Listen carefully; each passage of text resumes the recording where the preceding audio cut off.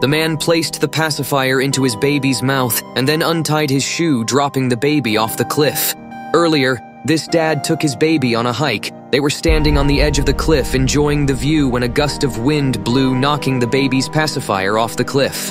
The brave dad then tried to reach for it, but he slipped and fell right off. Luckily, he managed to grab a branch and retrieve the pacifier, but he looked down to realize his baby had fallen out of the strap and was hanging onto his shoe. The branch was quickly breaking, and the father had to think quick. He comforted the baby by placing the pacifier in its mouth, and then he calmly untied his shoelace, yeeting the baby down the mountain. So comment if you think he did the right thing. And that's how